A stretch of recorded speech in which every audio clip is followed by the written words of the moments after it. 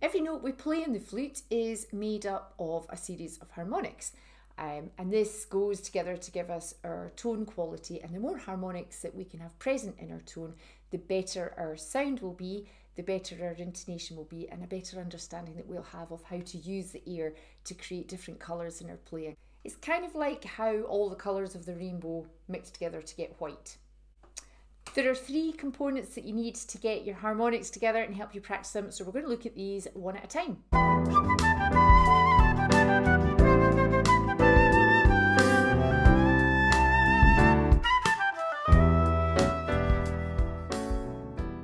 Alright, number 1 is ear direction. So let's split this up.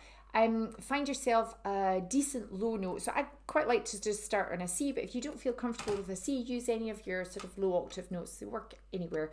So find yourself a decent sound. And then use your bottom jaw to lift the ear up gradually. So you want to keep a consistent ear speed at this stage, because we're going to separate that out later.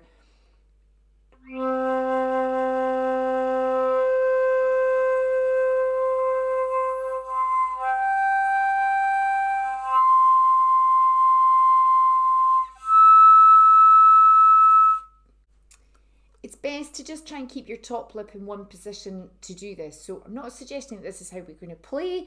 Of course we need more flexibility here, but this is how we're going to just learn about this concept here. If this is new to you, have a look at my video on slurred octaves, where I explain that a little bit more in depth. Or if you have a Pneumo Pro, use that to practice as well, because that's a great visual to do that. I've got a video on that too. I'll put the link in the blog down below if you're not sure what a Pneumo Pro is. Number 2 is ear speed, and this time we're going to keep our embouchure fixed, and we're going to increase the speed of the ear using our abdominal muscles, gradually pushing faster air through the flute until the note changes. So back to your low note.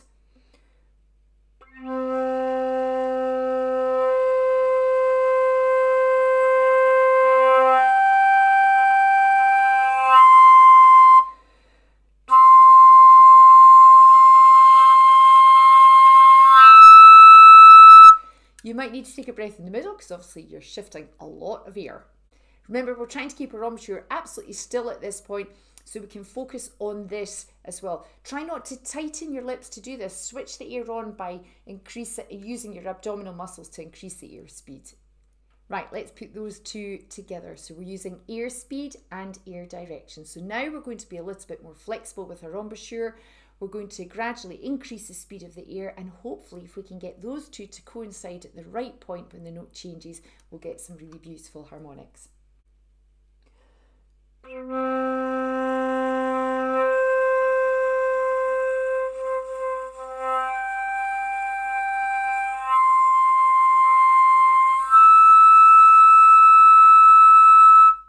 So you can go up higher than that if you like. Keep going up and down.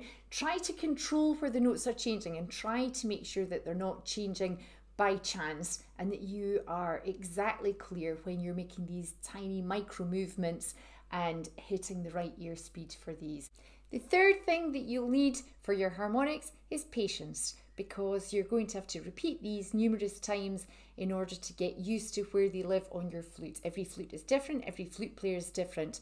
And if you do them on a daily basis, they will improve dramatically very quickly. I use this as a brilliant warm-up for those days where I just can't quite get my tone going.